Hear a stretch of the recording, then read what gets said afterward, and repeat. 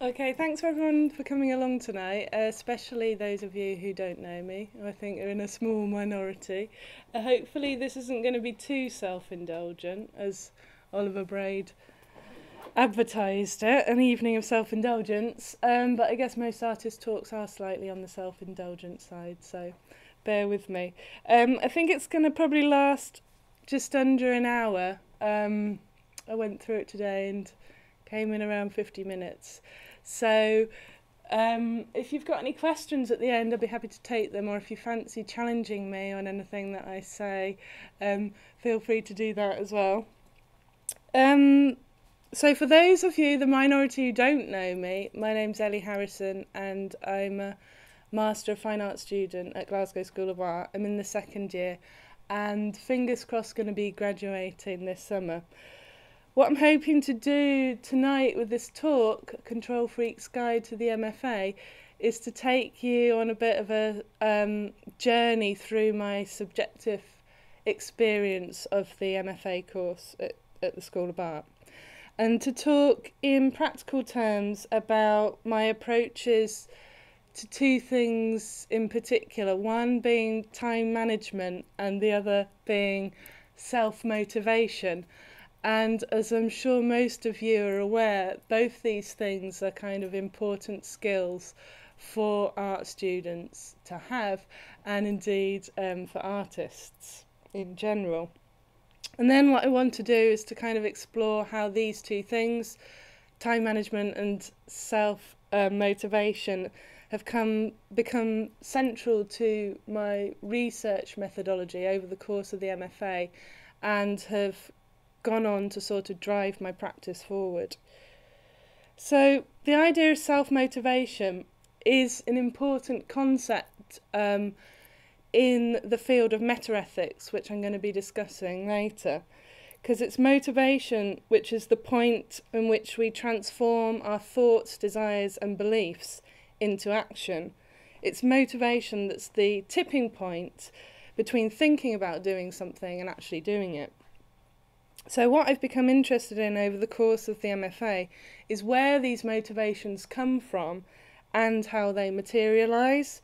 And I'm interested in the rules, systems and structures that we impose on our lives in order to cause us to be motivated to do productive things. But I'm also fascinated by the counterproductive tendency, which I see inside myself, the opposite side of my personality, which motivates me to act in more destructive ways. So to go back right to the beginning, before I began on the MFA, I had a small suspicion that the drinking of alcohol might feature fairly heavily in my postgraduate experience if I decided to come to Glasgow School of Art to do the course. And before I arrived, this was something that both equally thrilled and concerned me. I first visited Glasgow in January 2008 for a tour of the School of Art and to get a feel for what the MFA course might be like. And I was shown around by two young and friendly master's students. One was called Connor Kelly and one was called Emmett Walsh, who both graduated in 2008. And after a short tour of the different buildings around the art school campus, we were quickly dispatched to the State Bar, where we sat down and had our post-tour debrief. And it was in the State Bar on this cold January evening where I met other MFA students, a graduate of 2008, Neil MacDonald, and ex-graduates like Ruth Barker. And in fact, by the end of this one evening, I'd been introduced to I'd been pointed out rather, nearly all of the teaching staff on the Masters of Fine Art course who were sitting at an adjacent table. And the pints continued to flow, and before I knew it, I'd walked around the corner to the Blue Lagoon and indulged in my first, and I might say only, pack of beef fat saturated chips, and then walked up the hill to the Vic, where I'd proceeded to dance the night away. So this was all, of course, before I even arrived to do the MFA. So I weighed up the options, and I just thought to myself, did I come to Glasgow and embrace this drinking as part of the experience? And I decided that I definitely should. So this photo, which somebody has kindly tagged me in on Facebook, was taken on the 31st of October 2008, which was our first Halloween party on the MFA.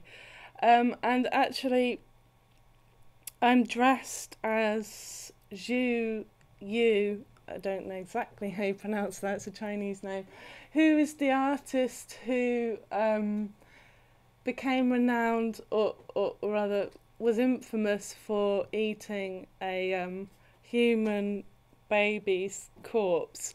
But I thought that this might be an apt costume for a Halloween night. So that's me lying in a bathtub in the McClellan Galleries later on in that evening. And yeah, you're probably not surprised to hear that I don't have much recollection of this photo being taken.